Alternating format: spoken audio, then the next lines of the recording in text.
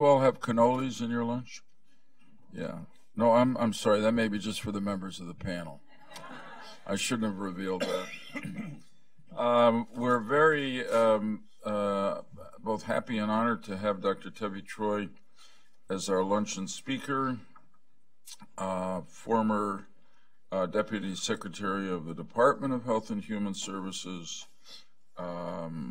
extensive experience in the White House serving in several high-level positions, author, including of his recent book on when to wake the president, fascinating book with a really moving introduction in it by me. And most important of all, an ex officio member of this panel, and in which role he's contributed a lot. So, Tevi, it's great to have you here. We'll try not to be too brutal in our cross-examination of you, but we would now welcome an opening statement. Thank you, Senator. Thank you, Senator. Is everyone happy? It looks like it's on, but it doesn't sound like it's on. Oh, no, there you go. Whoop. Why don't you grab the other one? Keep changing colors, but none of them are great. Why don't you try the other one? Just the other one over there. Just grab it. This is a great start, just exactly how I envisioned it. Thank you, Senator. Thank you, Governor, the rest of members of the panel. I come here today grateful and somewhat humble because I've learned so much from all of you about this issue, both in government and subsequent to government, not just the people there at the big table, but also my good ex officio friends at what we call the kids table. Rachel is here today holding up the fort, but also Scooter Libby and Yona Alexander, who couldn't be here today. But I don't want to overdo it on the humble front because the late Golda Meir once said, "Don't be humble, you're not that great." So I will just leave it there. But I do want to speak to you today about my book, which Senator Lieberman did indeed contribute the great forward to, and which Governor Ridge contributed an excellent blurb to. The book is called Shall We Wake the President?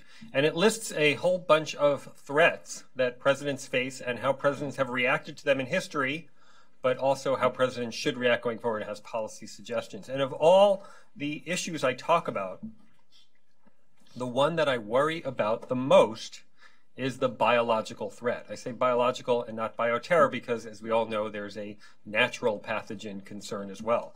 But if people were to ask me why, in general, I am most concerned about the biological threat, one reason is because I used to be the Deputy Secretary at HHS, and I would get briefings in a SCIF, a secure conference facility, where they would tell me things that would make your hair fall out. And in my case, much of it did.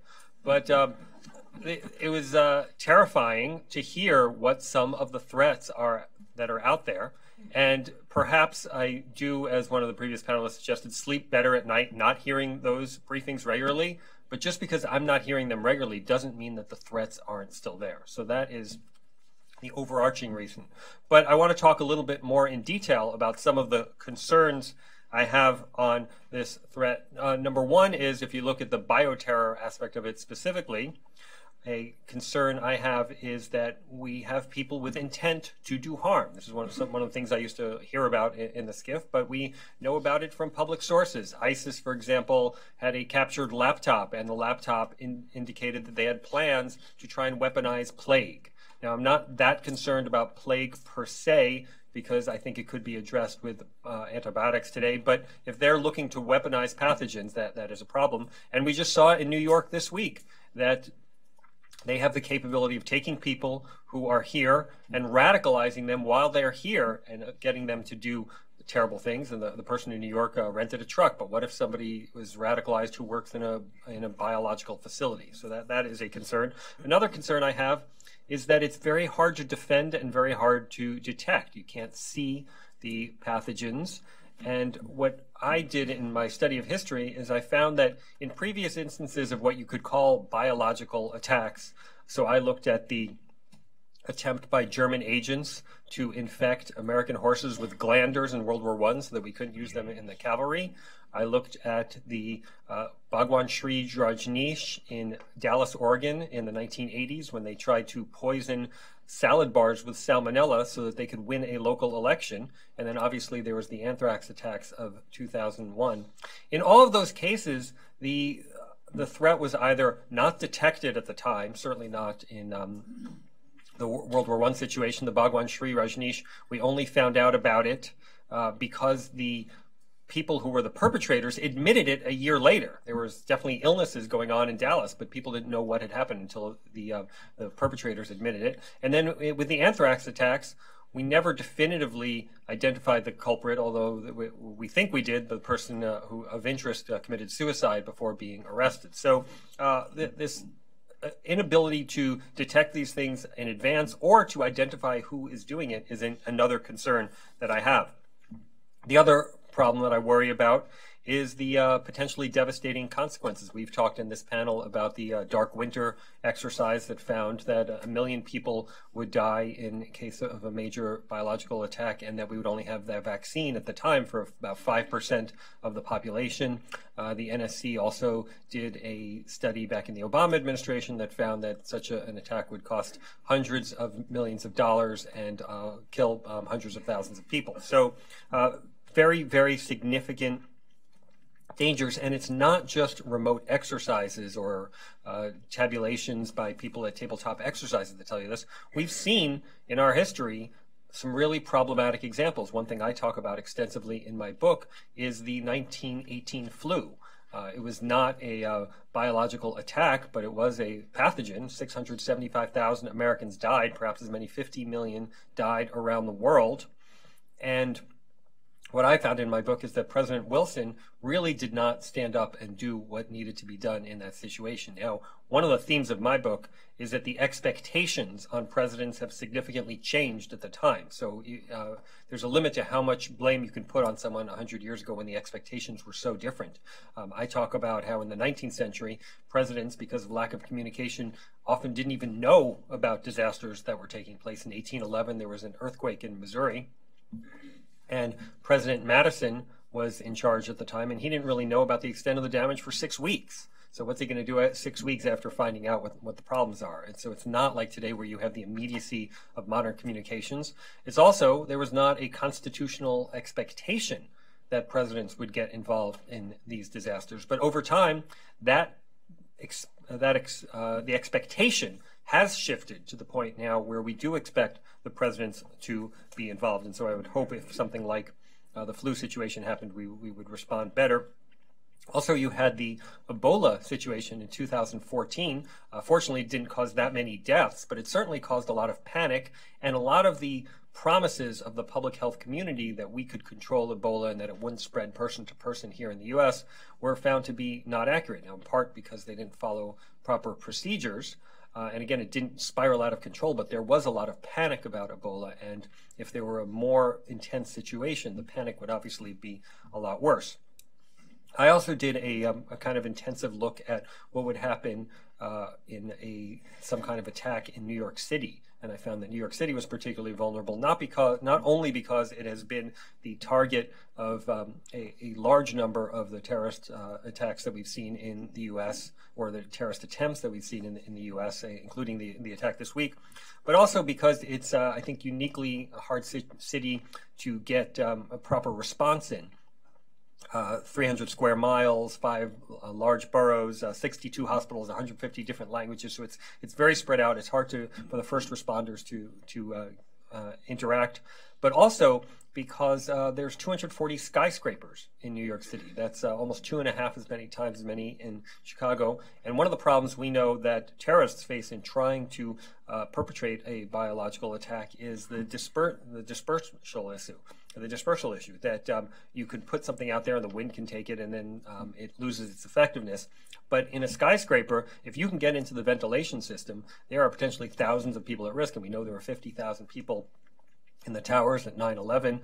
Fortunately, most of them got out, but obviously, tragically, about 3,000 of them did not. So the skyscrapers are something that I worry about, and I know we've put more attention to looking at the ventilation systems, but it is, all you need is one to be vulnerable. So those are some of the problems as I see it, but I also think that we have some important tools, and I want to talk a little bit about that. I think presidential attention is an important tool. I think if a president focuses on something, he can move the government and break through those silos that Senator Daschle, you were complaining about rightly earlier. These silos are hard and they're hard to break through, but I think presidential attention is one of the abilities, one of the tools we have to get through it. I also think that there are some structural issues we've talked about in terms of having some kind of unified budget. Having some point person, we suggested the vice president, but perhaps there are other ways to do it, as we heard about earlier. Having a better procurement system. I was encouraged by Admiral Zimmer, not just by what he said here, but what he said in the room privately. He said when he got this new job, he wanted us to guess, or he said, do you know what the first book I read after getting this appointment? And there was a pause, and I initially was hoping that he'd say, shall we wake the president? But he did not say that, but he did say the second best answer, which was the Blue Ribbon Study Panel's book that we put out about a year ago. And I was very encouraged with that, and he said he heavily marked it up. And so I think that's not only good news, but I think it really vindicates the work that we've been doing here, that we put a lot of thought into how to address these issues, and that people who are now in positions of power are reading that. So I think that's encouraging as well. I think we do need to focus on prioritization. There are obviously dozens of potentially dangerous pathogens, but we know, and you can't defend against them all, but we know that certain ones that are bigger dangers, and I think we need to focus on that. One concern I have had that I mentioned earlier in our private session is that we identified Ebola as a threat in 2001. And we also had NIH report positive trials of a vaccine in monkeys, also in 2001. Well, 2014 came around, and we didn't seem prepared, and we didn't have that vaccine ready. So I think when we identify the threats, we need to act on it and improve our procurement system so that we get the responses, the countermeasures ready at the appropriate time. Another concern I have is about distribution. I think we have an SNS, a Strategic National Stockpile. We spent $7 billion on it, about $500 million annually to maintain it.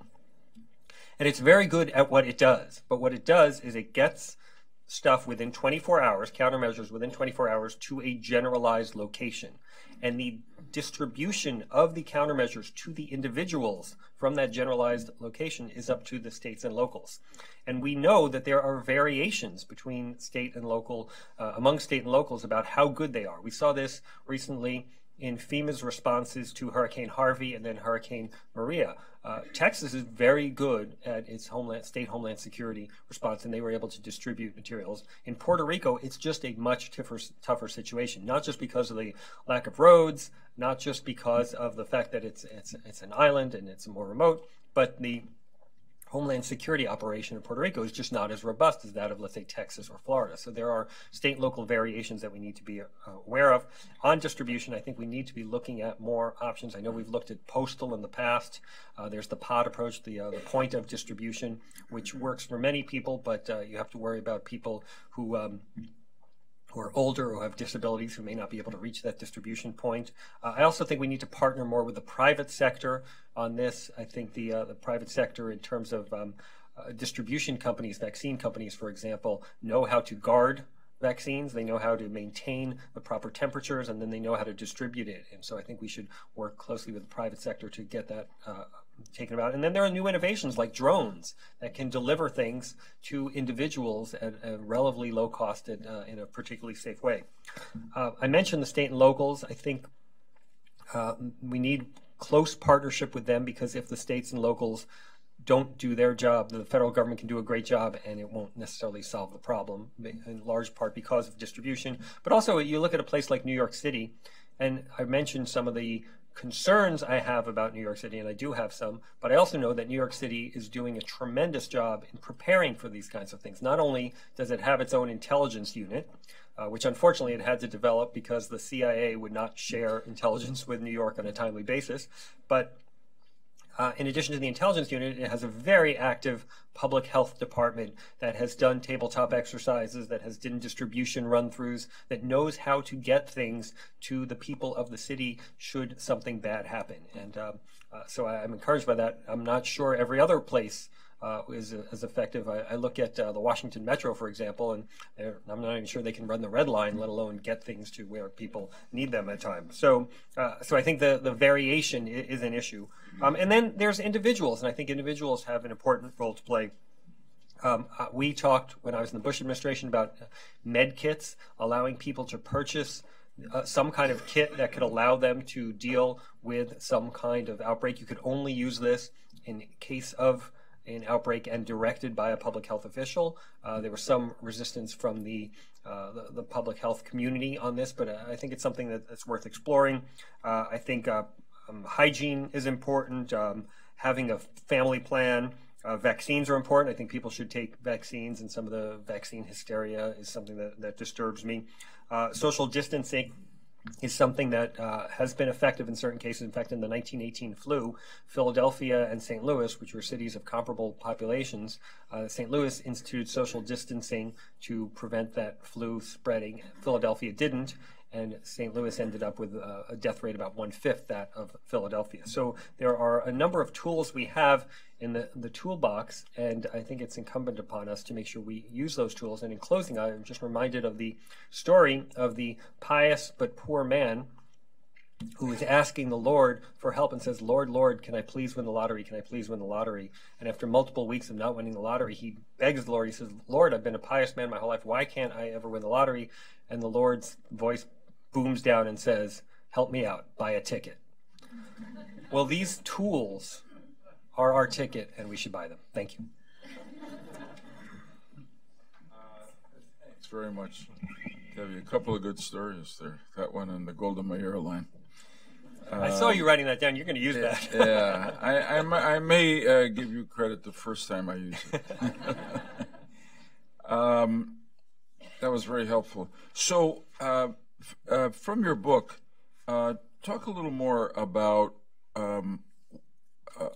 why you respectfully are critical of President Woodrow Wilson's leadership during the Spanish flu pandemic, which, again, everybody knows, but it's 100th anniversary next year. An enormous number of deaths worldwide, beyond what most people imagine. And so giving him some mercy because it was a different time, what didn't he do? And what lessons can we draw from his less than adequate leadership at that time? Yeah, I identified two specific things in the book that I found problematic. Number one was this was called the Spanish flu, but it did not originate in Spain. It actually originated in Kansas at one of the military bases. And it became apparent that the U.S. military transports that were taking American soldiers to fight in World War I across the Atlantic were grounds for spreading this disease, and it was spreading it among the soldiers themselves, but also among the people of Europe. I said 675,000 Americans died. The total number of American deaths in World War I was 116,000, so 6 times as many died from flu. But also, 43,000 of the American soldiers who died from flu. So it was a significant component of the military deaths. Anyway, it became apparent that the troop transports were spreading the disease, and Wilson was warned about this by his Navy doctor. There was a meeting in the White House where the guy who's now the equivalent of the Army Chief of Staff vociferously objected to this idea of stopping the troop transports, and Wilson acceded to his request, but kind of looked down afterwards and said a little depressing ditty that was said at the time about a little bird named Enza out flew the window and became influenza. So he knew that he was beaten, and he kind of knew that he was wrong, but he allowed this to go forward. And this was in October of 1918, 1 month before hostilities ended. And so it really wasn't that necessary to maintain the troop transports at that rate, and I think they could have done something to solve it there. The other thing was there was a committee on public integrity. It was basically a propaganda arm of the Wilson administration that was supposed to promote happy talk, focus all effort on winning the war, diminish talk about depressing subjects like the flu. And by not talking about it, I think the American people lost the ability to share strategies like this thing I was telling you about between Philadelphia and St. Louis. And so by having this kind of propaganda arm, and again, I recognize it was a different time, I think he minimized the cross-country communication that could have helped alleviate some of the issues there. Okay. Let me just ask to develop one more idea you mentioned. Let's posit a scenario where there is the beginning of the spread of an infectious disease. Well, the Chinese flu that Admiral Zimmer talked about, let's say it begins to spread. I know you're focused, and I think quite compellingly, on when the president should be engaged, because ultimate leader, commander-in-chief. So what are the rules for this? If this, let's say it began to happen again, who should bring President Trump into it, and when? That's an excellent question, and it is something I do look at a fair bit in the book. One of the things that I'm talking about, first of all, is making sure that we prioritize among what the disasters are. And I think that, frankly, we've spent too much time looking at how presidents respond to weather disasters. And I think we should kind of ratchet down presidential attention to weather disasters, but ratchet up presidential attention to things like these biological threats that are more existential threats to us and more dangerous to our ability to survive as a people and as a nation.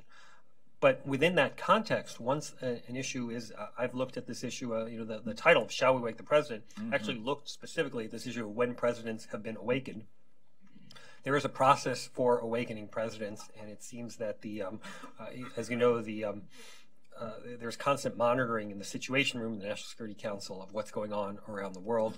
The duty officer at the National Security Council would then notify either the National Security Advisor or the Chief of Staff, and then they make the decision about when to wake the president. So that's a specific wake-up. But this kind of situation where there's a disease raging is not a kind of middle-of-the-night wake-up situation.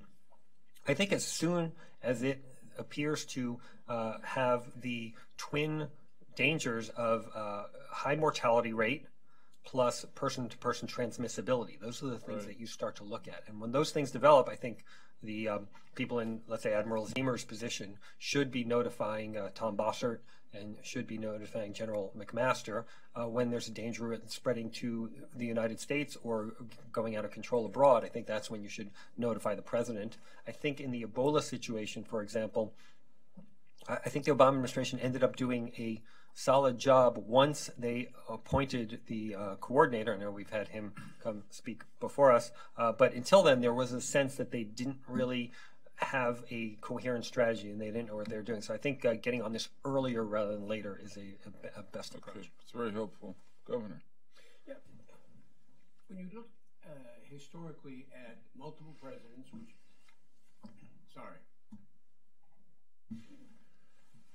you look back historically at multiple presidents dealing with a variety of crisis situations, and we often focus on what went wrong. Are there models to which you would refer where the response was appropriate and, depending on circumstances, should be replicated? And what made those responses so unique and so positive in your judgment? Then I want you to go even further. Say you had a tsunami or an earthquake, maybe even a hurricane that wiped out, a state or a territory. And maybe suddenly they didn't have any electricity or they didn't have any roads were out there. How would you handle that, Mr. President? First of all, I know the good lessons to be applied in the future. So I definitely have lessons learned in the book. And interestingly, when I looked at the lessons learned, I had an appendix where I said, here are the top things presidents should know.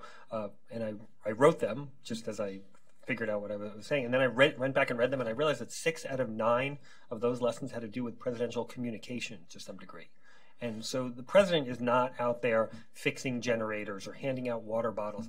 Or maybe our president throws at paper towels occasionally, but in general, the president's not a line responder and shouldn't be expected to be so.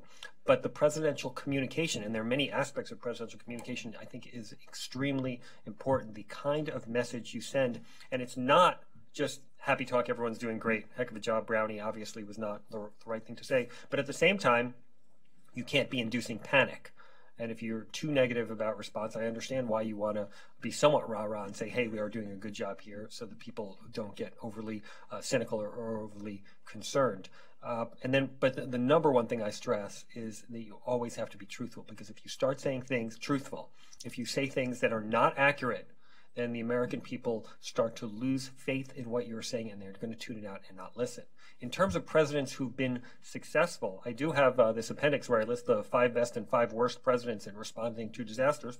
And on the 5 best list, I have at the top of the list, Secretary Shalala will be happy to know, President Clinton with the Y2K crisis. Now, obviously, Y2K never became a crisis, but in part that was because of strong preventive efforts by the Clinton administration over a multi-year period that engaged the states, engaged locals, engaged our international partners, and also engaged the private sector to make sure that it wasn't a problem. Now, we'll never know if Y2K really would have melted or frazzled the system, but I always say that the best disasters are the ones that don't occur. Yeah.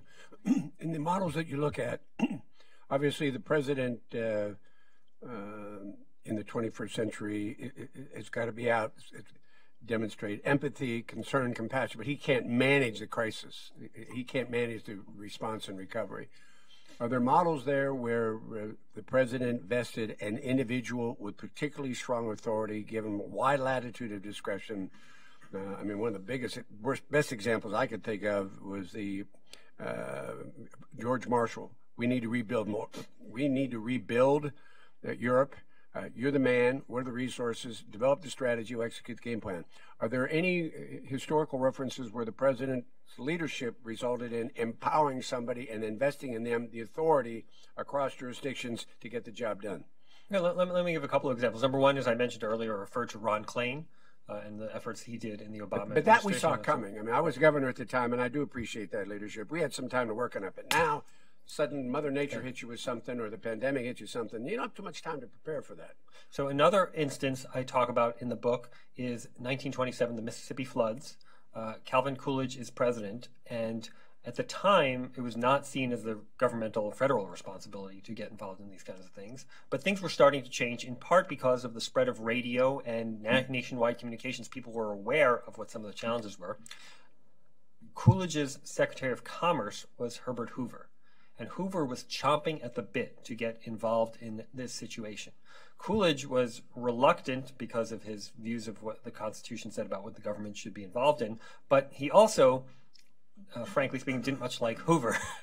He called him the Secretary of Commerce and the Undersecretary of everything else. He said, that man has given me nothing but unsolicited advice for 6 years, all of it bad.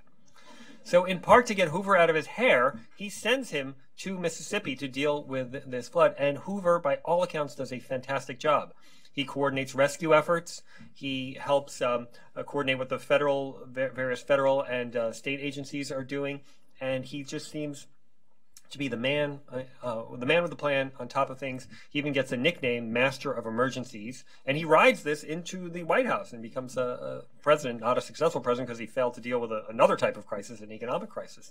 But so I think that's a positive model. I also, one of the things I talk about when I talk about presidents who are successful is sometimes there are innovations that derive from the disaster response that I think are helpful in the future. And so I give credit to President Nixon in dealing with Hurricane Camille in 1969. He sent Spiro Agnew. I know people usually don't say nice things about Spiro Agnew, but he does send. He sends Spiro Agnew down to the affected area to deal, not just to deal with it, but also to report back. And Agnew comes back and he says, one of the problems that I found there was that we were told that the people didn't know the severity of the hurricane as it was coming. They didn't know whether to shelter in place or to evacuate or how to wait it out, what to do.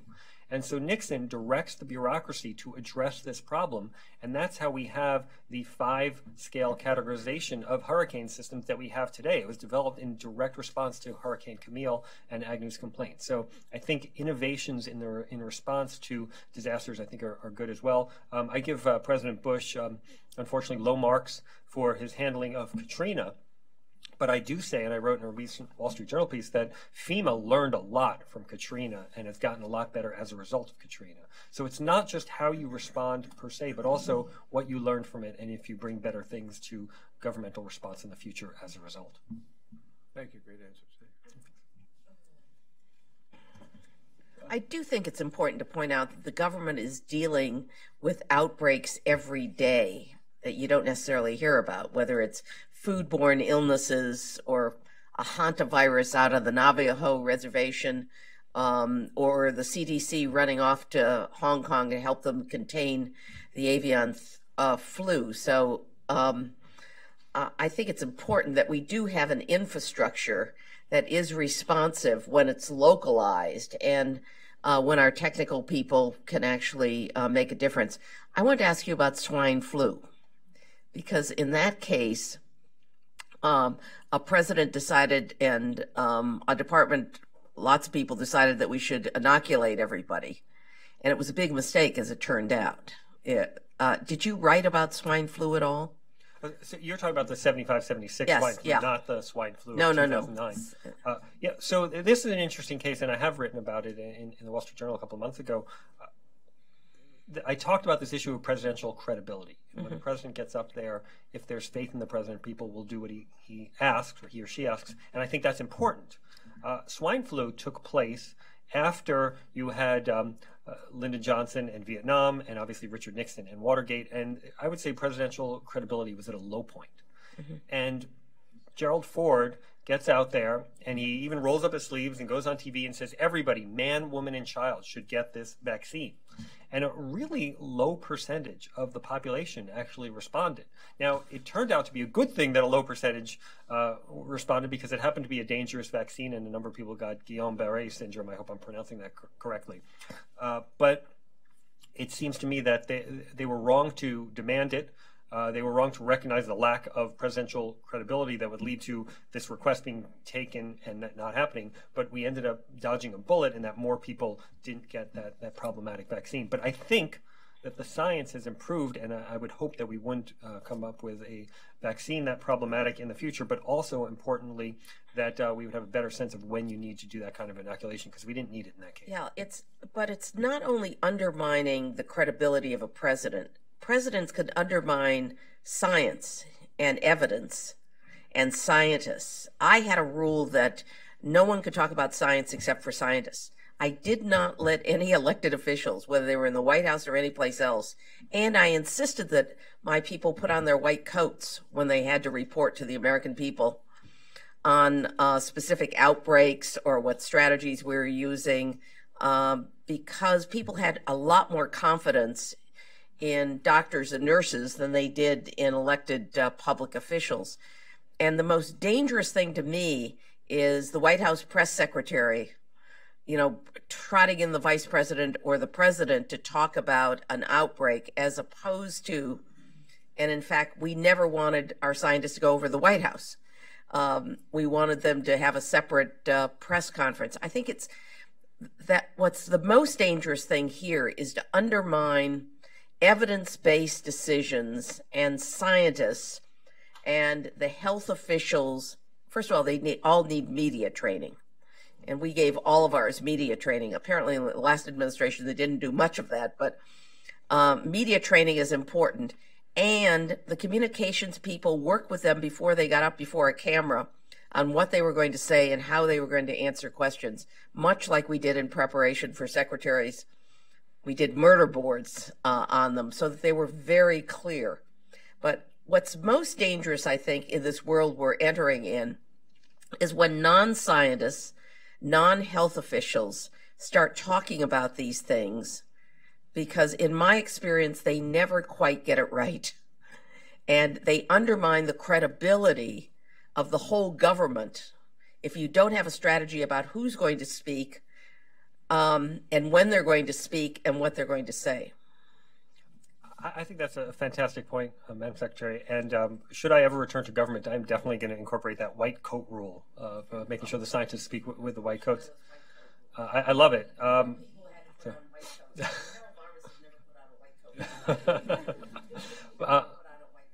But this is reminiscent to me of the other swine flu in 2009, when the Obama administration was relatively new, when not a single HHS political official had been confirmed. And I thought that the career folks there, most of whom were scientists who were speaking, I thought did an excellent job of communicating. But the biggest communications misstep came from someone who was a political official who was not wearing a white coat, which was Vice President Biden, who made that comment about not letting people go in enclosed spaces, which I think was a big mistake and had to be walked back by the press secretary. So in my experience, those people who were the career officials, who were the scientists, had media training in these areas. This doesn't mean Vice President Biden hadn't had media training. I'm sure he has at some point in his career, but he hadn't had training in how to communicate about these issues, and I think that's an important distinction. May I take the liberty as co-chair? I just wanted to commend my friend and colleague for this revolutionary, bold, assertive notion that public policy based on science is normally pretty effective public policy. What a bold and revolutionary idea that is. Thank you very much, Madam Secretary. Well, I'll second that as well. Tevi, I'm just amazed at your historical recall and compliment you on your ability to share these lessons from history as eloquently and effectively as you have. Could I just ask about one of the assertions you made that we all share, that I think also ought to be explored, and that is, how can we build a more effective public-private partnership? And recognizing the importance of the private sector and the role of the industries that have so much of a constructive contribution to make. Are there lessons in history? And if there are, what do we learn? And what are the priorities as we consider building that PPP more effectively going forward? Thank you for that question and for the kind words. As for the facility of my knowledge of these historical stories, it's a good thing that I'm doing the speech after my book tour and not before, so I've got these at the tip of my tongue. Public-private partnerships, I do agree, are very important. I think if we look historically about this 100 years from now, we'll see that we're kind of perhaps at the beginning of understanding of the potential of public-private partnerships. So I don't think we're fully developed in the knowledge of how to operate these sufficiently. I did see some examples of presidents working with the private sector in my book. Even if you go back to, let's say, 1889, the Johnstown flood, 2,000 people die in this flood, and President Harrison is reluctant to get the federal government involved, and even responds to a telegram from the people of Johnstown asking for help, saying that this is up to the governor, it's not really my responsibility. But then, to his credit, he does go to a fundraiser to help raise funds for the victims. He gives a $300 personal donation, which is about $7,000, so six real money in today's dollars. But he also empowers the Red Cross, and I think the Red Cross is a great example of a public-private partnership. And that was the first disaster where the Red Cross really emerged as one of these organizations that helps. And FEMA today, going along with this, has on its website all of these friend and partner organizations that it lists who go out and help in disasters. In fact, one of the issues that we faced in the Puerto Rico response was, in contrast to, let's say, the Harvey response in Texas, is the Eisenhower did a great thing with creating the interstate road system. And having these interstate highways allowed people to escape, as you saw people from Florida heading north, leading before the hurricane there. So it allows people to escape, but it also allows the Good Samaritans to come in. I read this one story, a fascinating story, about people in Houston had no access to kosher food because all the kosher food stores had been flooded, and they were living on canned snacks or packaged snacks. And a restaurant in Dallas read about this and drove in with kosher barbecue and fed the Houston Jewish community. Well, Dallas is about 240 miles from Houston. Puerto Rico is 110 miles across. So there was no outlet for Good Samaritans to come in. And so we can have great people in this country and great charitable people who want to help, and I think they're an important part of FEMA's operational plans. But in some circumstances, they can't access the people who need help, and that was one of the situations in Puerto Rico. Thank you. Debbie, I first want to just echo their comments about your remarks. They've been great. I think we've had vignettes about maybe 50% of the presidents in U.S. history. Keep you here for another half hour, we'll probably clear all of them. But really, great stories, and thank you. The issue I want to touch on is one of the central themes of our work, which is the need for coordination in the bio area, and how profound that need is, and how difficult it is to actually achieve that coordination. And that, as you know, is one of the sort of central tenets of a number of our recommendations.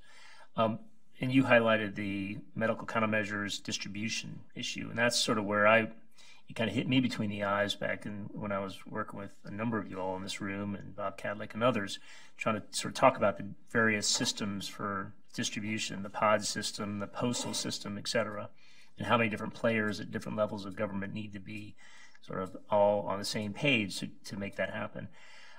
You know, in the last 9 years, has there been further thought given to sort of what the optimal system is? I was always partial to the postal system just because it's sort of an elegant solution. It's already sort of a pre-established infrastructure.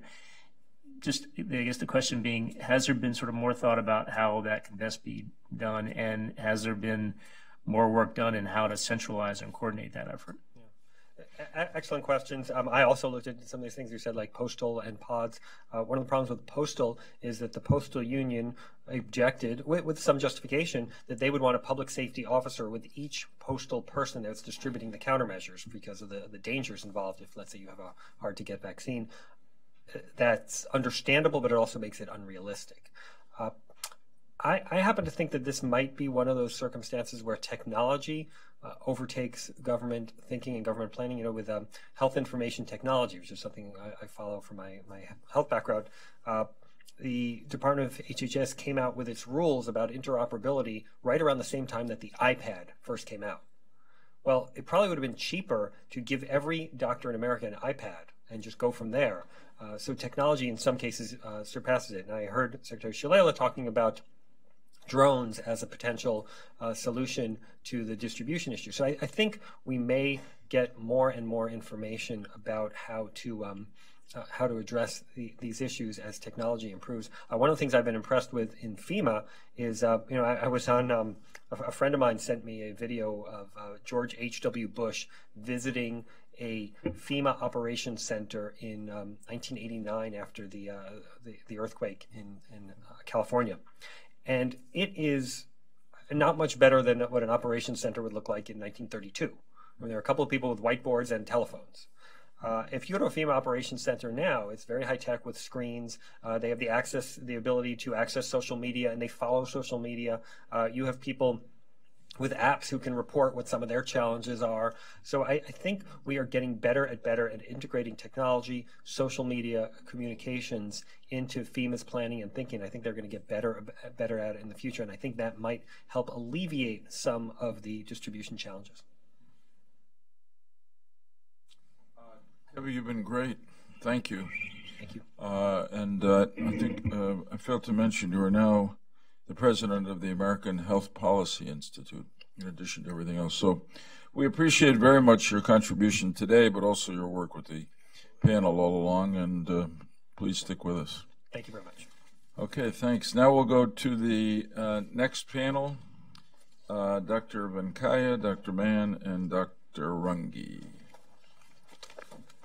This panel is on focused on basically the question of implementation of the National Biodefense Strategy. We got three really experienced people, so we're grateful to you for coming. Dr. Venkaya is a former special assistant to President George W. Bush for biodefense. He was responsible for producing the National Strategy for Pandemic Influenza. Dr. Mann is a former Deputy Undersecretary for Food Safety at the Department of Agriculture. and former Director of Food, Agriculture, and Water Security on the Homeland Security Council. And Dr. Runge is the former Assistant Secretary for Health Affairs at the Department of Homeland Security and former Administrator, National Highway Traffic Safety Administration. So really, a lot of service to the public, for which we thank you. I think, Dr. Benkaya, we've got you first. Okay. Well, I want to thank the panel for the opportunity to address you and to share some of my thoughts on this important topic. I also want to commend you on a very thorough, comprehensive assessment of the biodefense situation with the Blue Ribbon Report, which I have refreshed my memory on and was again impressed with how much you covered in that document. Of course, I am disappointed, frankly, that the observations that you made are many of the same observations that we made during my time in the White House, where I was with Kurt and working closely with Jeff. And it reflects the complexity of the challenge, but it also reflects the challenges in government of bringing together disparate departments and agencies in a command and control way when necessary to tackle a common challenge. And the first point that I'd like to make is around the leadership issue, because in the time that we were working in government, there was a very clear designated office that was responsible for coordinating those agencies to deal with biodefense and health issues. And that was the Office of Biodefense that I had the opportunity to briefly run. When melamine was discovered in food in China, or when we had the pandemic threat emerge, and every type of health-related event in between, there was no question who would coordinate the White House response. And I know the panel has discussed this extensively and has proposed an approach without taking a position on who should do this. It's very clear that somebody should do this, and it should be known by everyone in advance. They should be plugged into the policy development and response coordination process, and they should be given a level of empowerment that ensures that they can get agencies and department to do what's necessary. So I applaud you for that observation and recommendation. Did you feel you had that level in that position? I did. I did. In 2005, when the H5N1 threat was becoming more and more apparent, the president asked Fran Townsend, who preceded Ken, to put together a team to develop the National Pandemic Strategy, and we were allowed to pull 7 people from the departments and agencies to the White House for 4 months to develop that strategy. And so I do think that delegation of authority was there. The second point that I want to make is around a very specific threat that has come up a few times today, and that is flu.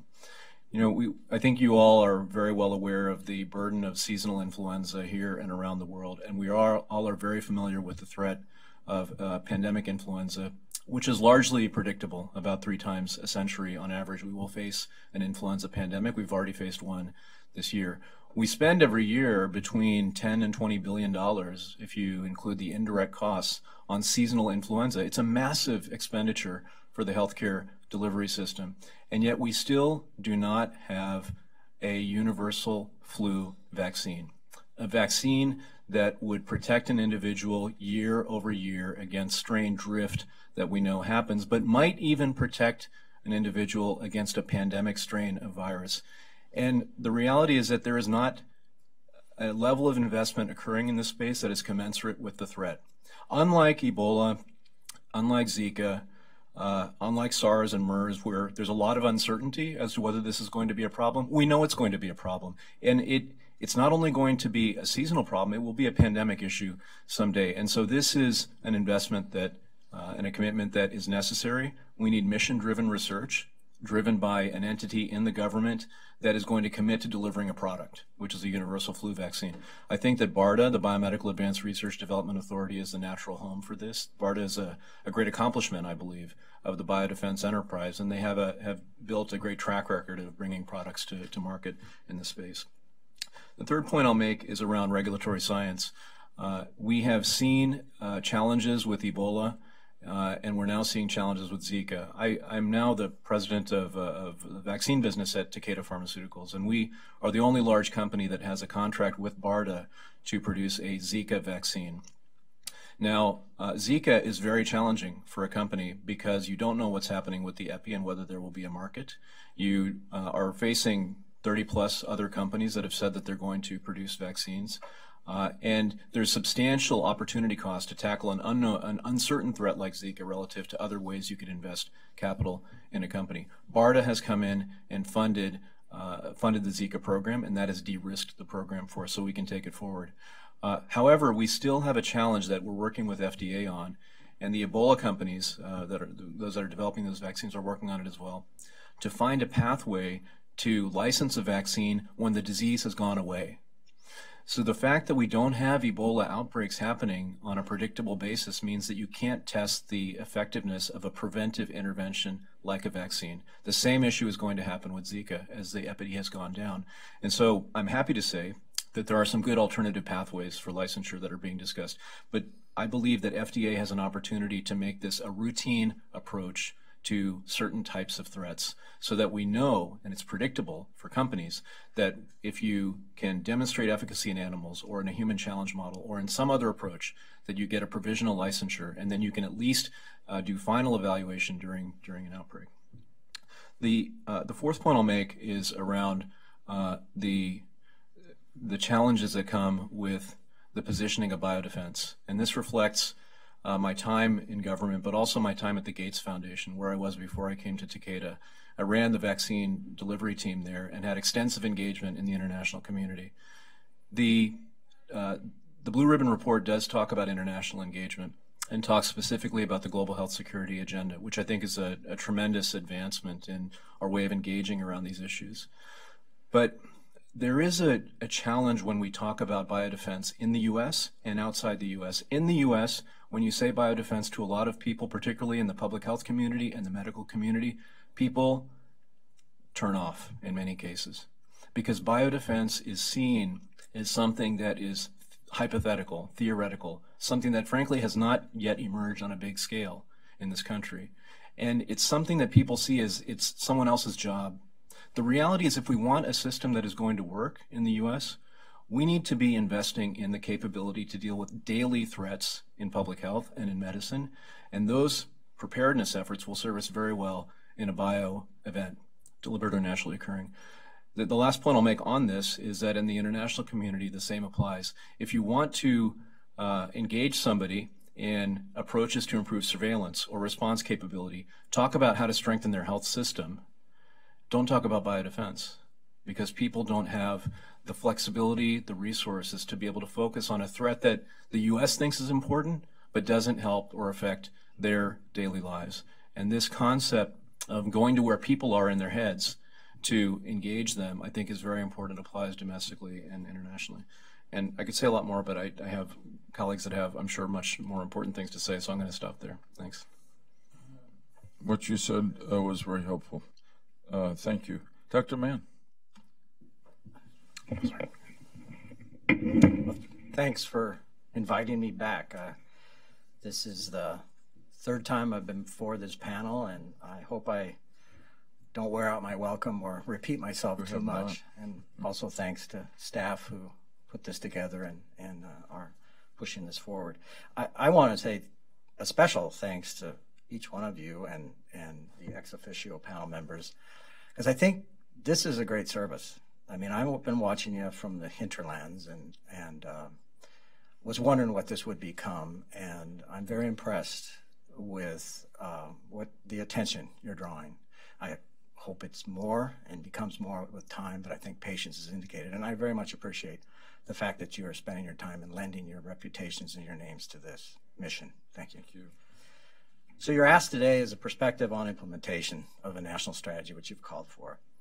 And in that ask, you included the word innovation, and I'm delighted you did so, because I think that's important. So for my few minutes, I'd like to touch on some themes. The distance between policy and outcome, the relationship between inspiration and outcome, and the importance of design to an outcome. So you can see that outcome is my theme. And I think if there's going to be any updates to biodefense policy, I see designing those policies in ways that will instill and promote achievement and particular outcomes to be paramount. Design for outcome.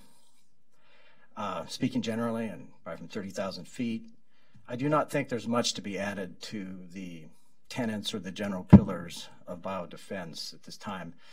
Any new national strategy and implementation should encompass the age-old fundamental principles of awareness, detection, and warning, prevention and protection, preparedness, response, recovery, attribution. And as long as certain parts of each one of those tenets are commonly known and understood by all, open source if you will accomplish deterrence and help dissuade potential adversaries. These fundamentals are not that complex or difficult to comprehend, and they do not need to be reinvented. If the choices you make what's hard is the choices you make within each one of these categories that becomes a little ticklish. And that even makes it harder when you add in the competition for resources. I understand the politics and the need for rebranding between administrations, but I urge the Blue Ribbon group here to be an advocate for building upon and contemporizing the policies that we've accomplished in the past. So I see the first order task of a new biodefense strategy as a refresh and a coordination of the directives and existing policies. And whether it is a new presidential directive or management memo or overarching strategy or implementation plan, we have a decade of history of both accomplishments and, unfortunately, many difficulties and things we have not been able to move forward on.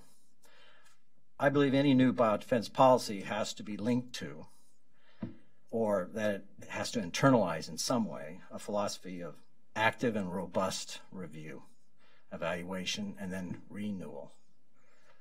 With the wisdom of hindsight, which we all eventually gain with gray hair, I consider one of my biggest mistakes that I made as the author of HSPD 9 to not have fought for and included within that document conditions outlining how we would do review and renewal, put in triggers or mechanisms that would cause the directive to be more of a living document and become an ongoing phenomenon that is reviewed periodically through assessments and oversight, transparency, and quality customer inputs. I would not make that mistake twice if I was the one drafting the new biodefense strategies today.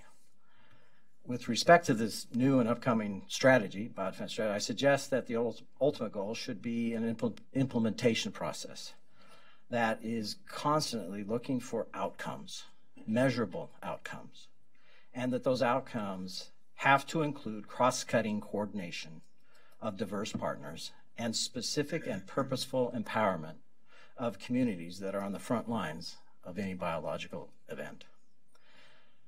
I would suggest in that room or the rooms where they're considering and drafting this new biodefense strategy, that someone write on the wall in great big letters, Ronald Reagan's words, "Governments tend not to solve problems, only to rearrange them."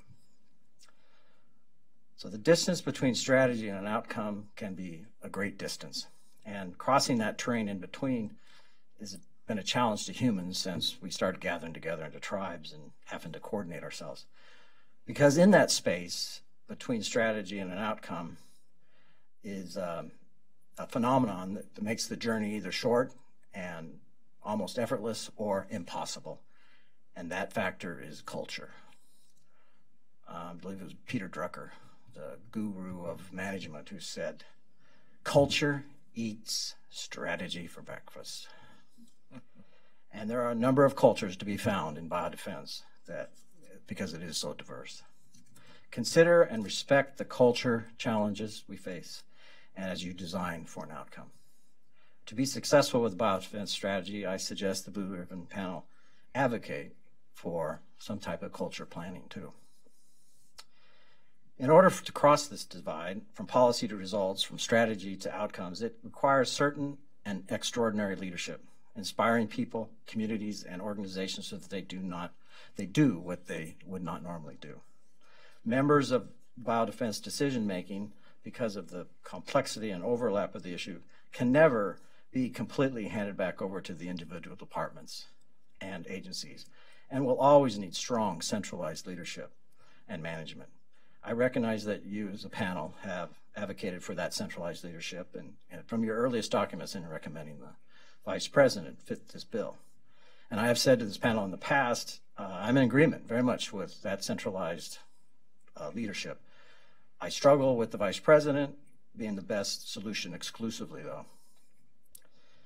From my experience and observations in federal service, leadership, wherever it's going to be located, must be connected to the budget process. I would suggest that the panel consider a specific design for leadership here, because this goes to successful implementation. I submit that biodefense leadership and management must follow the money and be ready to measure outcomes in order to make effective accomplishments and move forward. Whatever centralized leadership structure exists or is created by directive and or strategy, I believe for a successful implementation, the M has to be added back into OMB. I suggest a unique and a new role, or roles perhaps, to be created and adapted to the Office of Management and Budget. For instance, placement of a biodefense czar-like director position attached to the director's office, accompanied by a career executive director, both of which are able to command the authority and effectively crosswalk the biodefense issues between the various assistant directors and their areas of specializations, the PADs and the DADs. And as a custom within OMB, the finalizing of a president's budget, yearly budget, the OMB director holds budget meetings, or directors' meetings they're called. Well, I think there should be institutionalized a director's biodefense meeting, similar to the ones that already occur for the other program areas. Again, biodefense does not fit neatly, you well know it, into any one department or agency, and the budget supporting those efforts should be uniquely considered in an integrated fashion across those traditional program areas. I restate and emphasize that success in the form of real improvement and real outcomes involves anchoring yearly measurement objectives, milestones, and benchmarks established to develop and attain an increasing level of maturity and complexity over time. The Office of Management and Budget is the correct place to accomplish this goal for the United States government. Use the budget process to enforce the design for outcome. Leadership for biodefense, in order to be successful, has to involve the budget. Establishing, achieving, maintaining some quality standard for biodefense preparedness, especially in my mission area or my previous mission area, agri-defense, it has been elusive. I am a believer in looking to history or comparable situations from which to learn. I draw your attention to the nuclear power industry. I personally live within a 10-mile potential impact zone of a nuclear reactor. And I also know there are nearly 100 reactors across the United States. So rarely there has been an incident from these energy sources. And if you think about it, that community, the nuclear power community, cannot prepare themselves with real life incidents or live fire practice. They use simulations and measure their capabilities. They ready themselves by use of periodic, ongoing, progressive outcome simulations to understand, teach preparedness, and learn pathways to mitigation. They do this so that I can live 8 miles away from 3 reactors in that plant, and I don't worry. Unfortunately, my electric bill is the same as yours probably.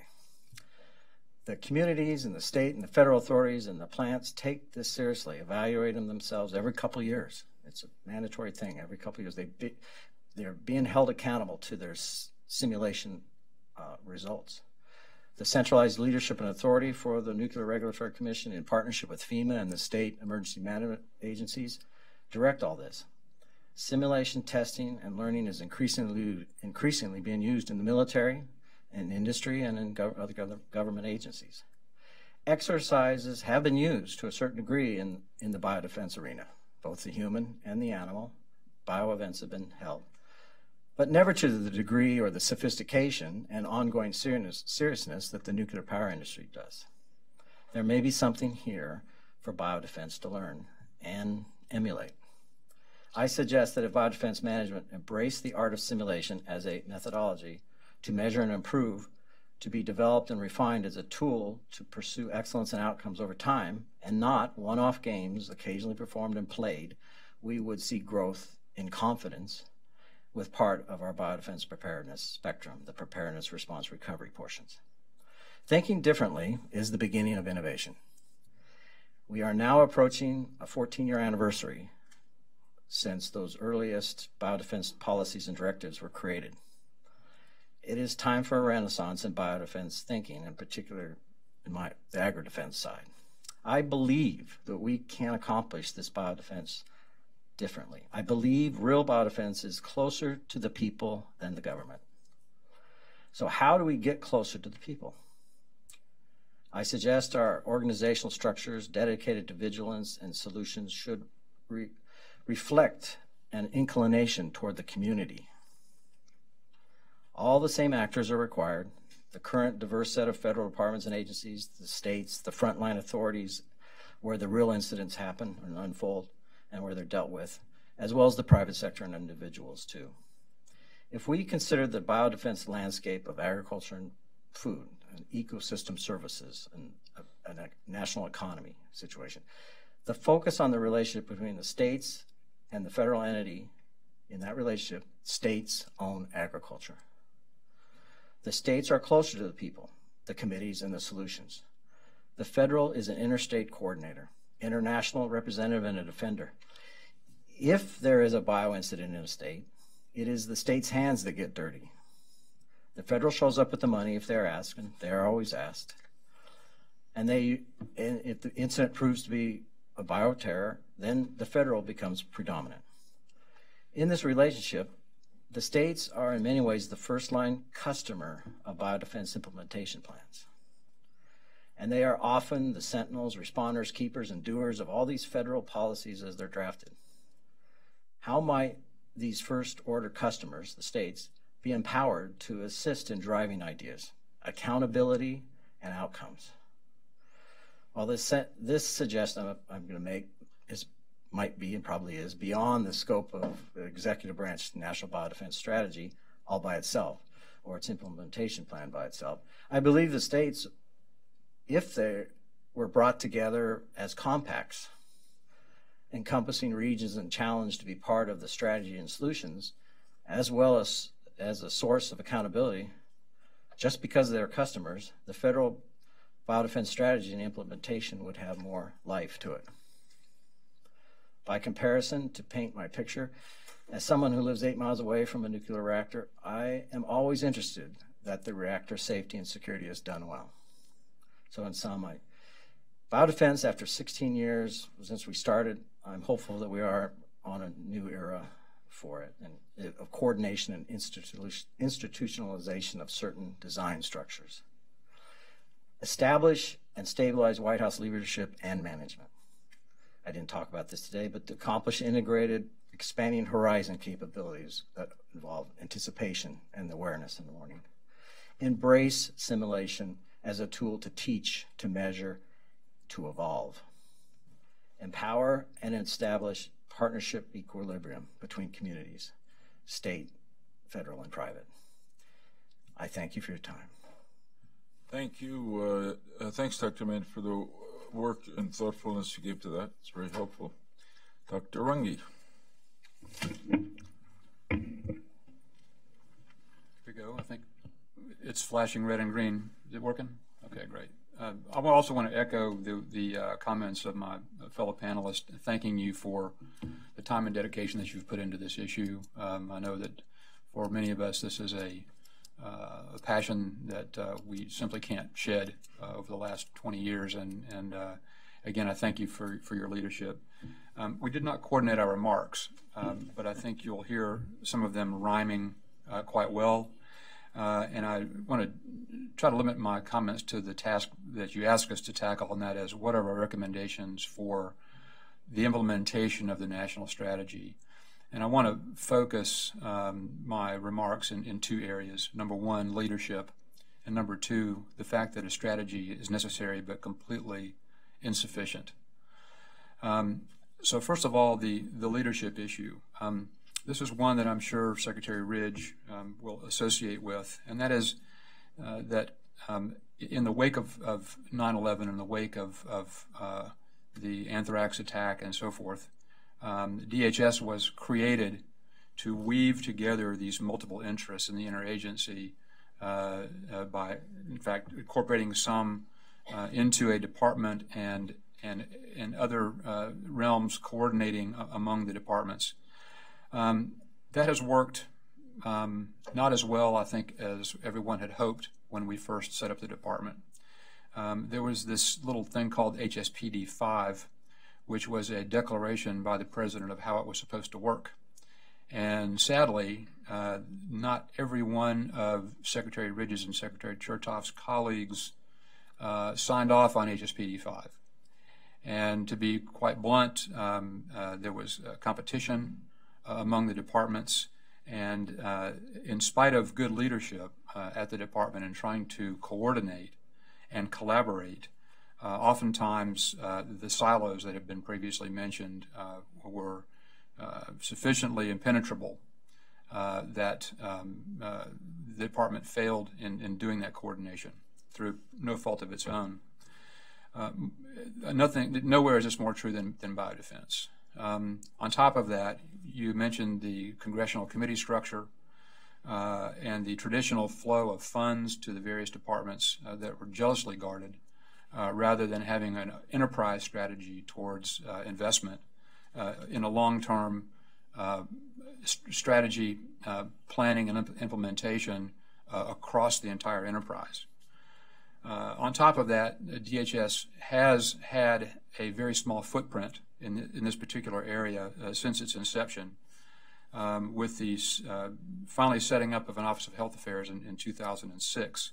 But again, even with a very small footprint. As a result of this, the Homeland Security Council stepped up and institutionalized biodefense leadership in the White House in the form of a presidential biodefense advisor in the HSC, and importantly, a staff to work with that biodefense advisor in order to coordinate and implement strategy and planning and policy that could be coordinated. No one can get a meeting put together like a presidential advisor. People show up, and people show up who can actually make a difference. The involvement of the White House, it enabled prioritization. It enabled the involvement of OMB that Dr. Mann mentioned. The White House can go to congressional leadership without actually having to negotiate 89 different congressional committees to get something done. And it can task the departments, most importantly. And this sort of tasking is going to be necessary if an implementation of a national strategy is to be successful. So I want to echo something that Kurt said. It almost doesn't matter where it is in the White House, if it's in the national security staff close to the director, or if it's in the vice president's office. But I want to compliment you all for taking this on. The WMD Commission also talked about this, but sadly, during the last administration, that level of attention inside the White House has been lacking.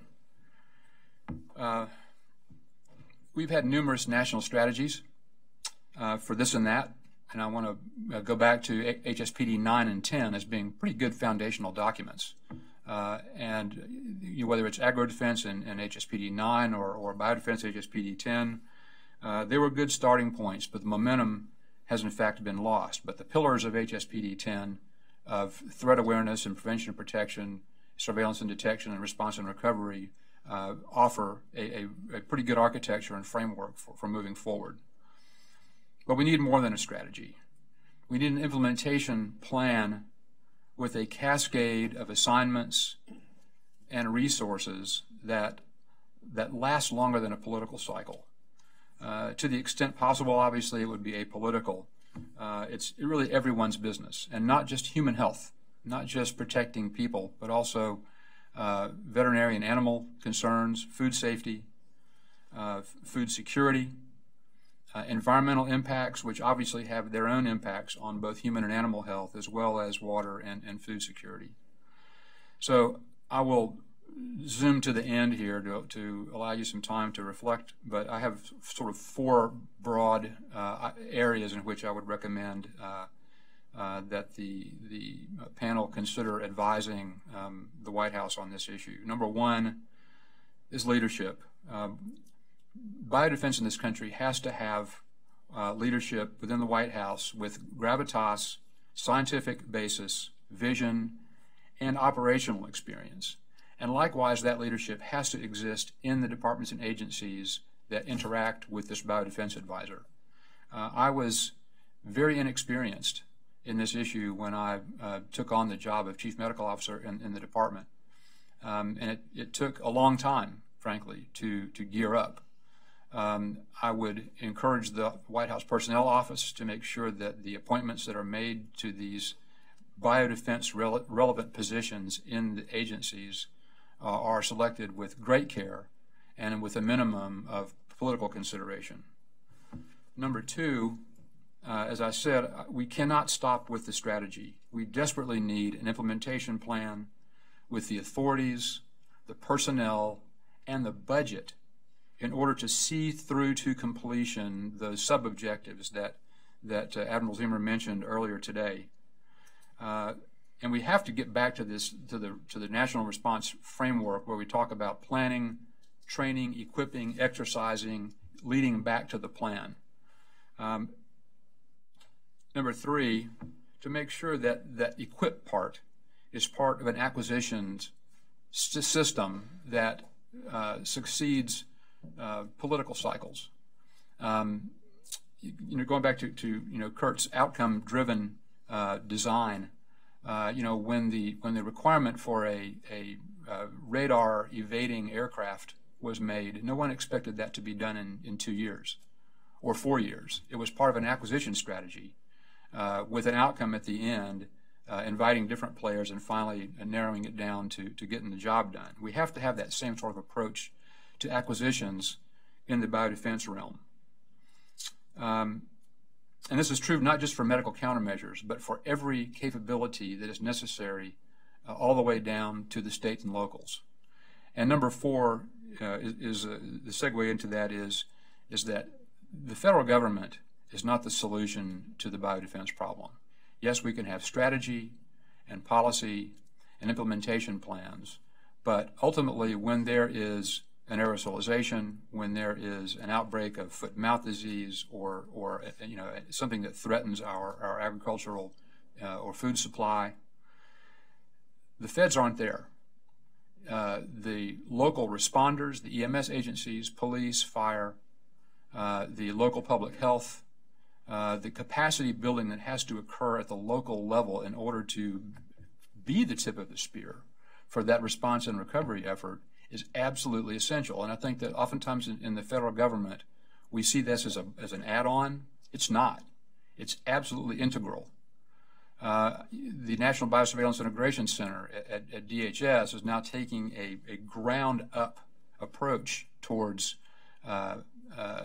outbreak detection, which is a brilliant strategy. And I would offer that the National Biodefense Strategy has to in fact be national and not just federal. So that's my number four, and I'll close right there. Thanks a lot. Thank you too. The three of you have really added value. Yes. Tom? Terrific testimony. Listen, the beautiful thing, the theme around this panel is that you've all been responsible for building strategies, implementing strategies, so a lot of kernels of information we got to extract from you. Number one, would you recommend to the Admiral, who talked very strongly about his role in building a strategy, that there be an accompanying document called implementation? Yes, sir. We didn't hear that. No. That might be something that we want to follow on.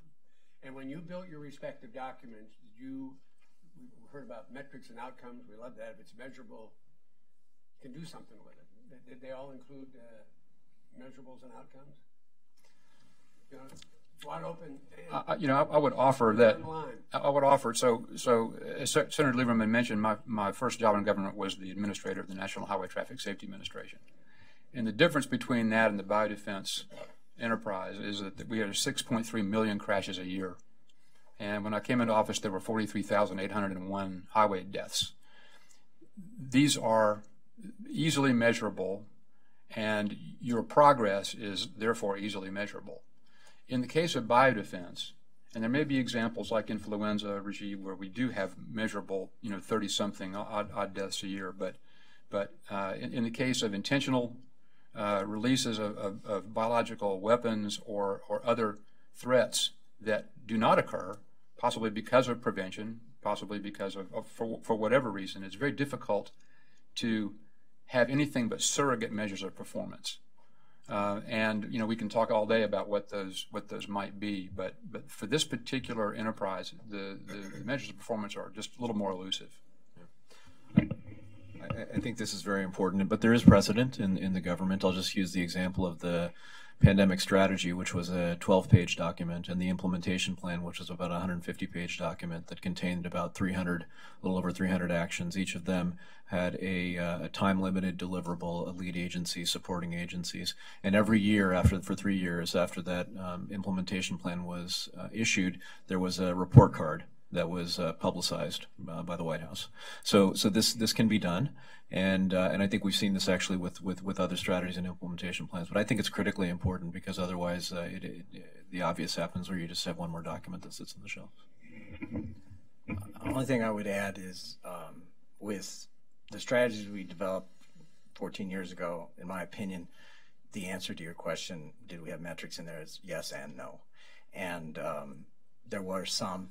And that's one of my failings, I think, in the part that I was responsible for. I didn't think through this well enough and do it well enough. But not to make excuses, but at the time we were trying to get, you think there's silos now being talked about, and there always will be, but we were trying to even imagine, trying to create what this thing, Homeland Security, is, and what was going to be the next, when was the next shoe going to fall? So we were trying to convince, through interpersonal relations, convince people to do things. Applying metrics to them at that point might have been counterproductive at that point. We needed to get them to even understand what Homeland Security, what we thought threats were at the time. So yes, we did put some metrics in. I wish they were better. But I think we have a maturity now. People understand the word biodefense now, or agri-defense, or we understand what Homeland Security, the philosophy of it is a little bit more. So we can cross this bridge now, I think, and do it even better with measurement and demanding accountability and outcomes and tying it to the money. Sure, please. You ran the Office of Biodefense for 2-3 years.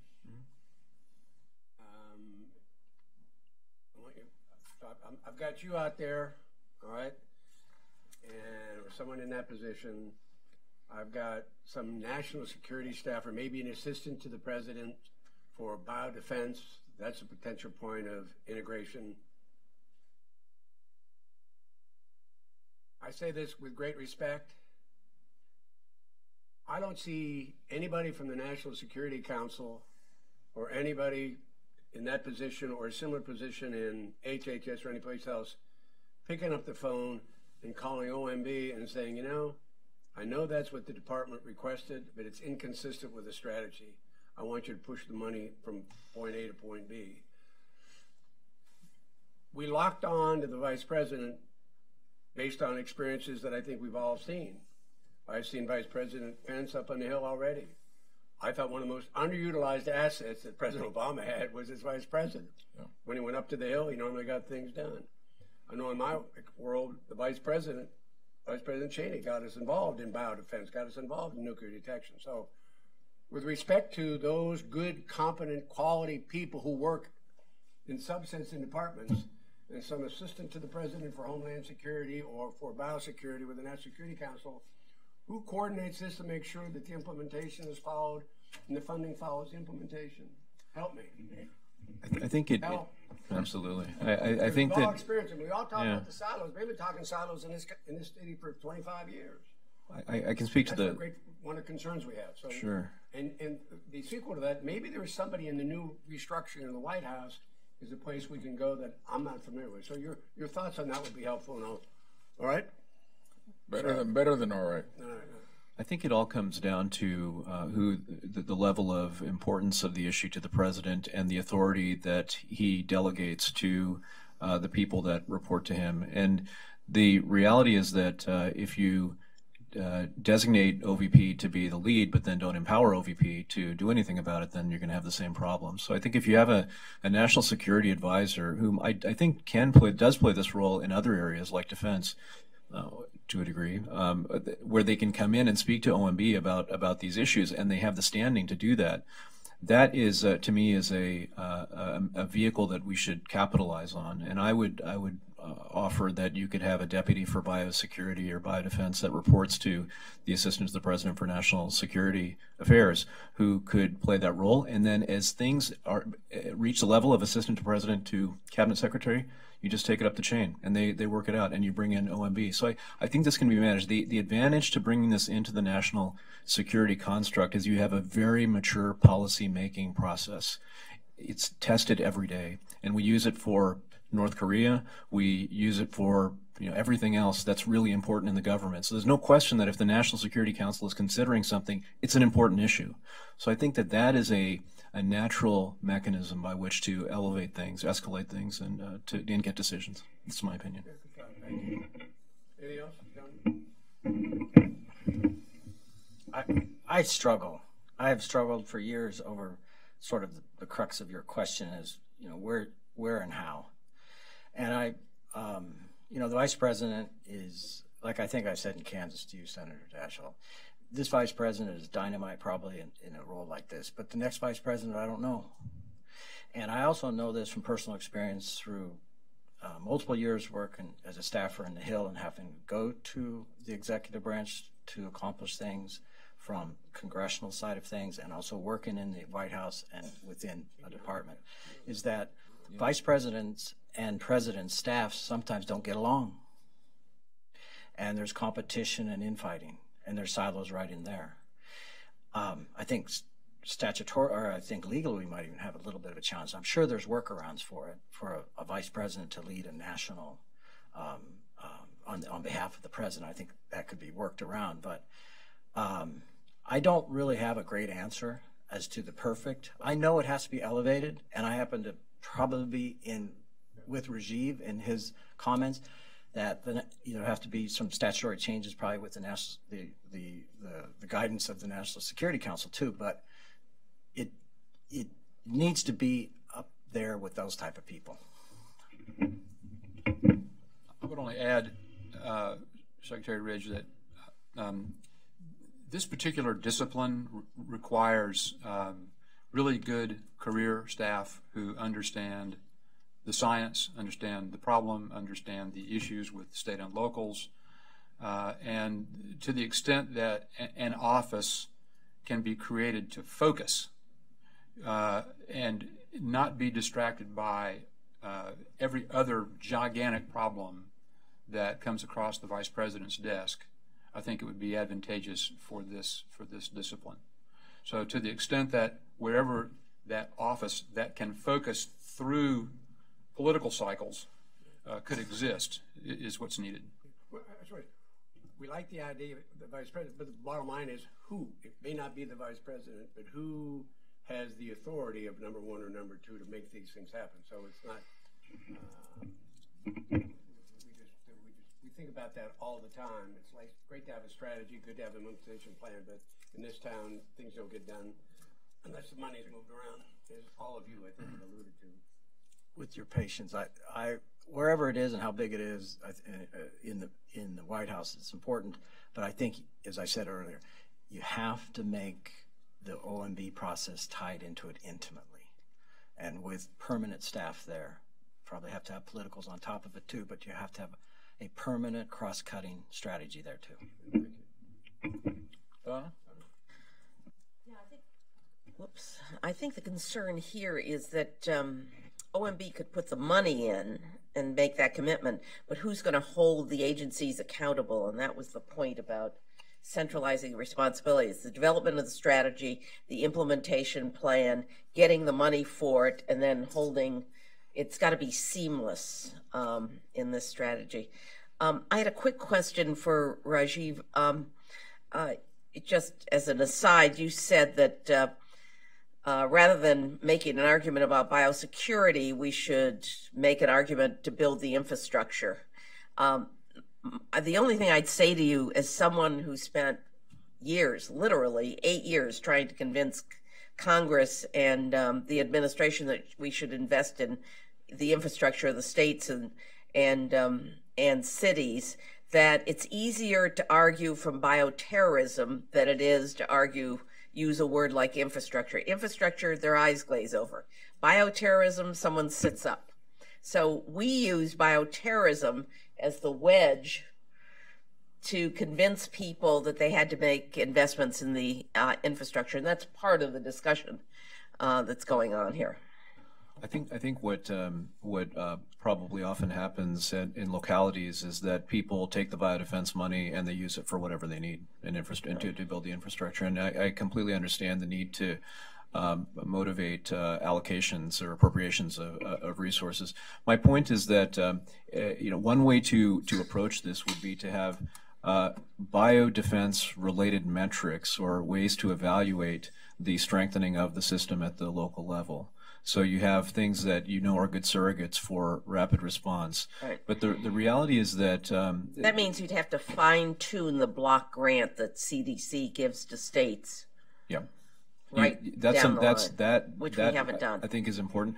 I also think we're very under resourced. I don't think this necessarily though needs to be all federal funding. I mean, states have a vested interest in allocating sufficient budget to local infrastructure to respond to day-to-day events, which will serve them well in a disaster. Jeff could speak at length about this. I can. The difficulty with most state budgets is that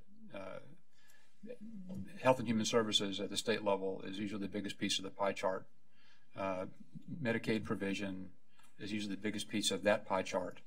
By the time you get to public health preparedness, it's a pretty small sliver of the state budget and depends quite heavily on hospital preparedness funds and others that are coming from the feds.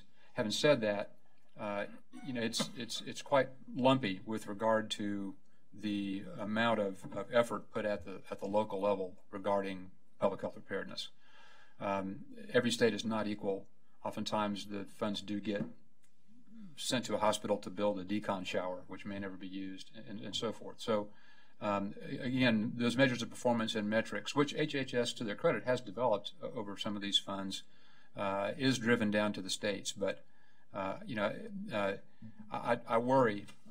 If anything keeps me up at night, it's the ability of a local community to respond in a timely enough fashion to take care of its citizens, which is bound to cause a crisis in government if it's not done well. Ken? Thanks, Dr. Mann. I want to follow up with you, if I could, you made a couple intriguing comments about culture. We talked earlier about the need for coordination. Obviously, that's a theme in a number of the questions here today. And I think one of the more complicating overlays on this coordination issue, and this, of course, is not the only one that government's confronted, but on this one is the culture issue, where you have a number of different communities that all need to coordinate: health, military, law enforcement, et cetera. And we've seen this over time since 9/11. I was involved in helping to merge the intelligence community culture with the law enforcement culture, taking down that wall between the two of them. And that worked pretty well, actually, but it took the 9/11 attacks for it to happen, and it took President Bush having the Attorney General and the CIA director and the FBI director in his office every morning for 6 mornings a week, getting briefed and also forcing that coordination. And the upside of that was you then finally had information sharing that you didn't have before. So that was actually sort of a good news story where two different cultures actually started to work together. I think the challenge here is even more pronounced, and there are more cultures at play in some ways. You mentioned the word culture management, I think, or the term culture management, and then moved off without defining what that was. Do you have any thoughts? Is there a secret sauce here that we can apply, or is there a way we take that issue head on to try to deal with it?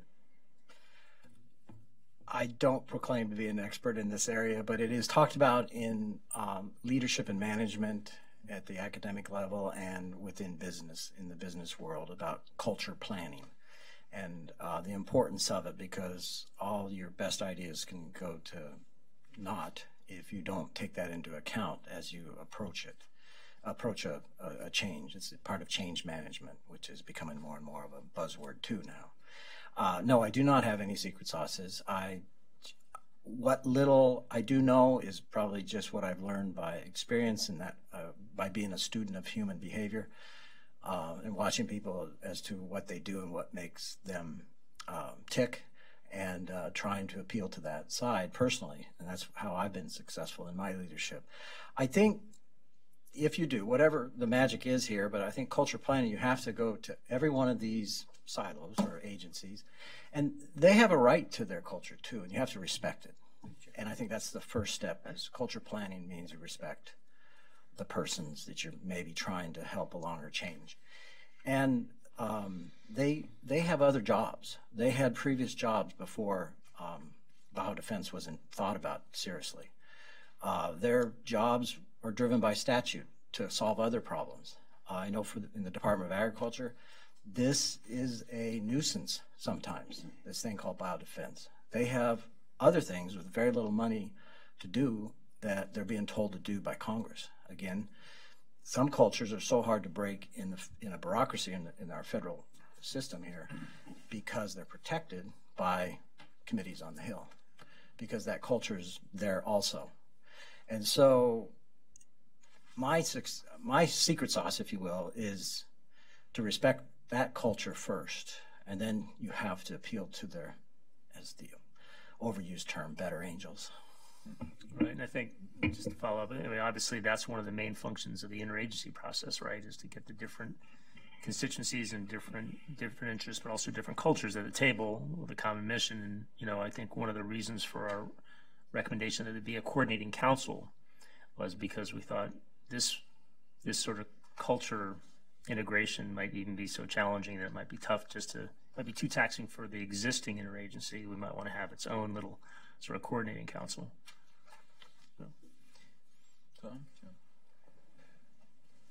Thank each of you for your contributions today and for all that you have provided in good leadership. I would just go back 16 years and reflect on what, if anything, we've done to institutionalize our responsibility over this last decade and a half. 9/11 was a physical attack for which we didn't have much of an institutional response. We created one with the Homeland Security infrastructure over the months that followed.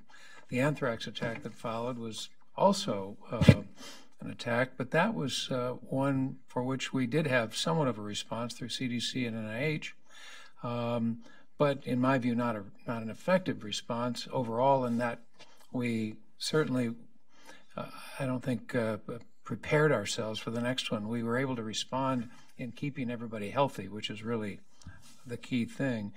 But I guess institutionally, the question I would have is, what have we learned?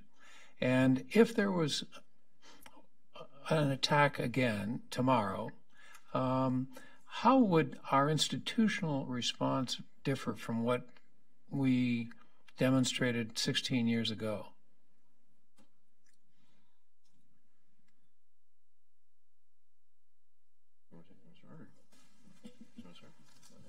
I'll go ahead.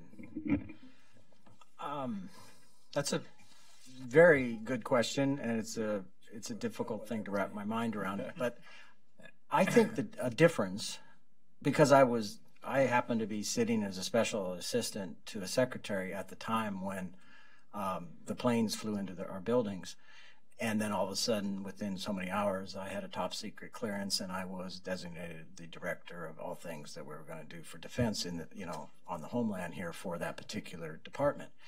And I think what's been it's not the right use of the word, but what is different now than then is we were starting completely from scratch, and people couldn't get their mind around what this was, what the threat was, and what was this thing that the White House was trying to do called Homeland Security.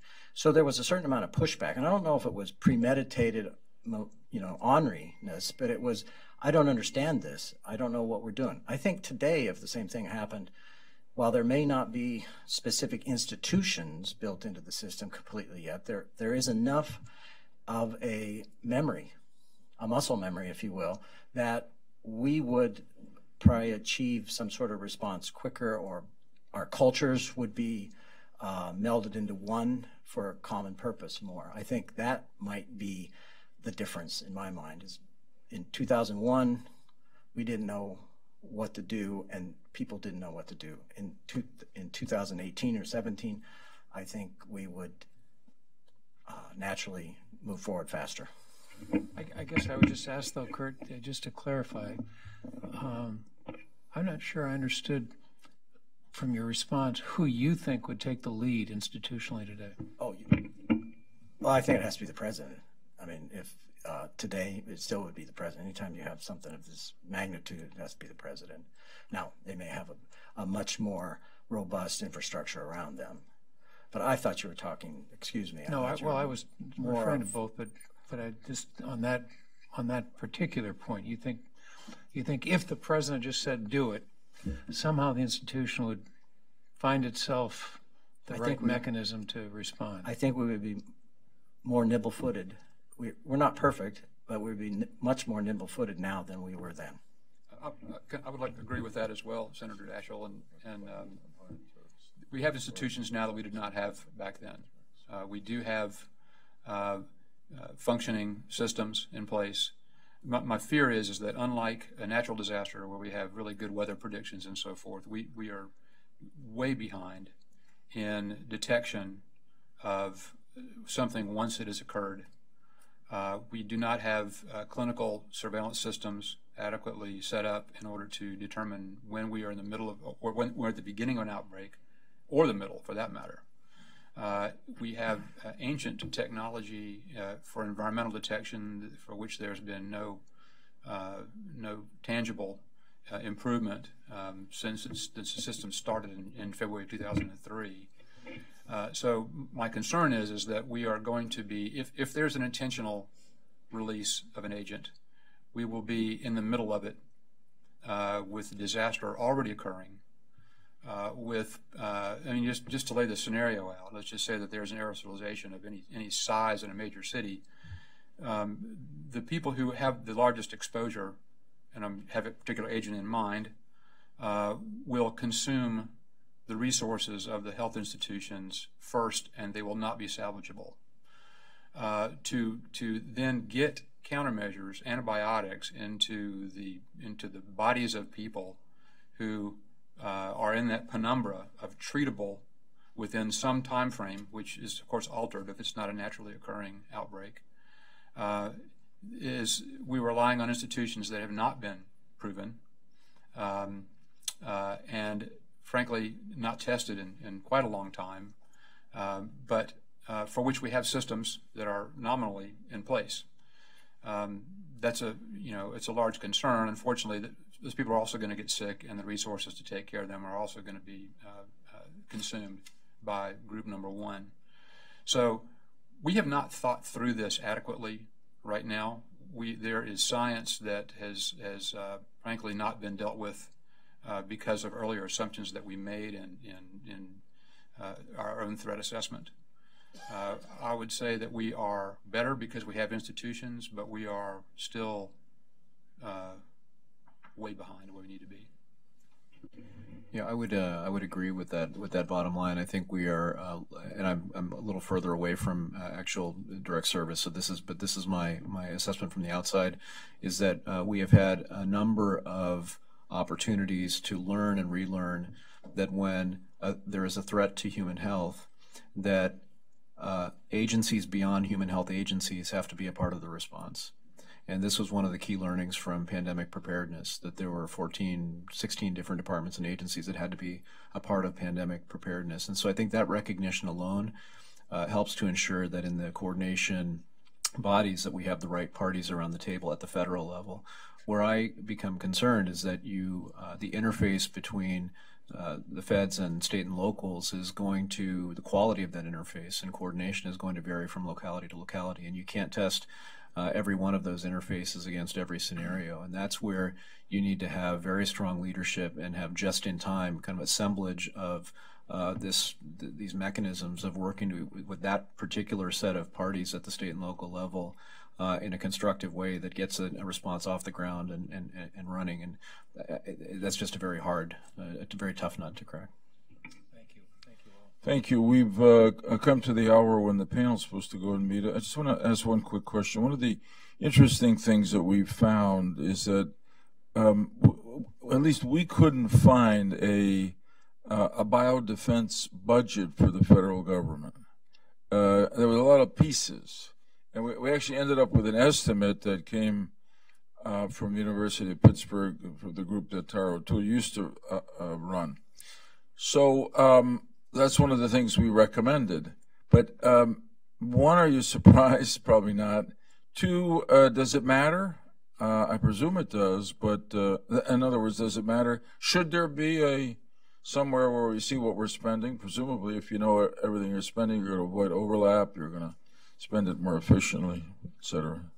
Doctor? Yeah. Well, I'll start, and I'll just say that I would say that that's a symptom of a broader problem, which is a lack of coordination between certain activities in the government that center on biodefense. There are different pockets of these activities. Yeah. There isn't sufficient communication and coordination, and having a single budget is a first step to cleaning that up. But this gets into the silo issue that we discussed previously, and the desire of many to make sure that they protect their domain and their budgets and so on, and that needs to be overcome. That's the ultimate tangible sign of it. Yes, Doug. So I'm always hesitant to use cognates because people are going to groan, but we heard this as a policy objective for national intelligence with the creation of the ODNI. Right. That the different intelligence agencies and intelligence agencies within departments had an uncoordinated funding stream.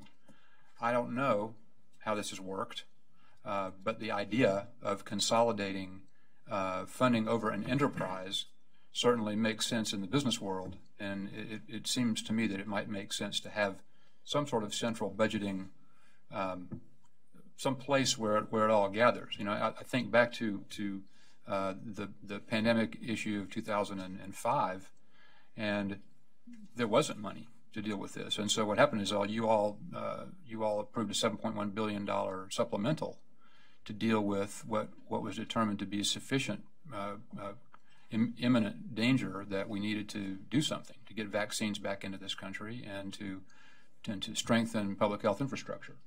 And that was presidential leadership and the leadership of Secretary Leavitt.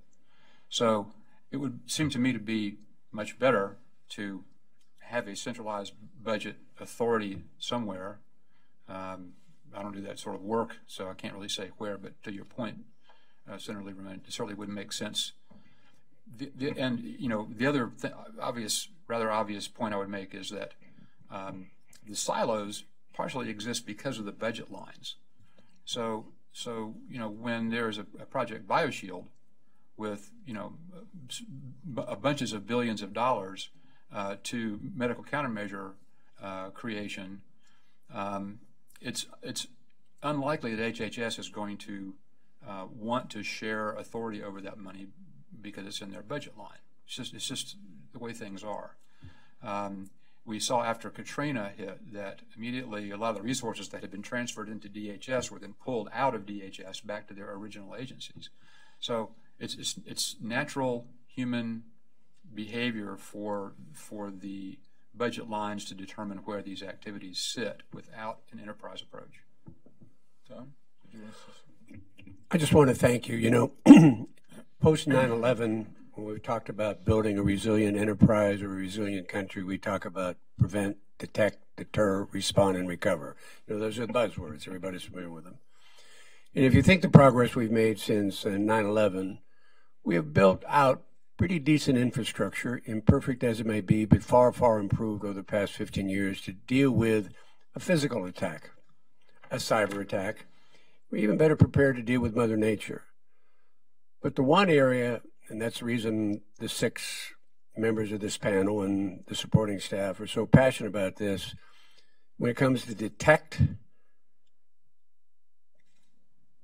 deter, prevent, respond, and recover, if the threat's bio, we're not close to where we need to be as a country. It's a real threat. 9/11 talked about the failure of imagination. You don't need to imagine it. It happened in a modest form. Zika, Ebola, modest, but scale it up, and you know you're not ready. So the fact that you 3 have been involved in both security, strategy development, and implementation of that strategy, been a very helpful panel. Don't be surprised if we knock on your door again. Thank you. Yeah, thanks, Tom. I just say amen. It's been, to me, a both very informative day, and if I may say so, from the panel's point of view, gratifying, because I think, we and our staff, Dr. Asha George, Dr. Ellen Carlin, and the others, they worked really hard on this report. And it's gratifying to see that it's being taken seriously in the executive branch, in the White House, and Congress, and now with 3 really experienced people who have been in the field. We're not the first to try this. You've all had your hand in different parts of it. Your contribution based on that experience this afternoon is very helpful to us. I mean, we consider our report to be a living document. It wasn't etched in stone, and we're trying to make it better based on testimony like yours as we go along. So, anyone else want to make a final comment? Just to reiterate exactly that, we're very grateful for your contribution and the leadership you've shown. Thank you. Thank you. Good day to everybody. Thanks for being here.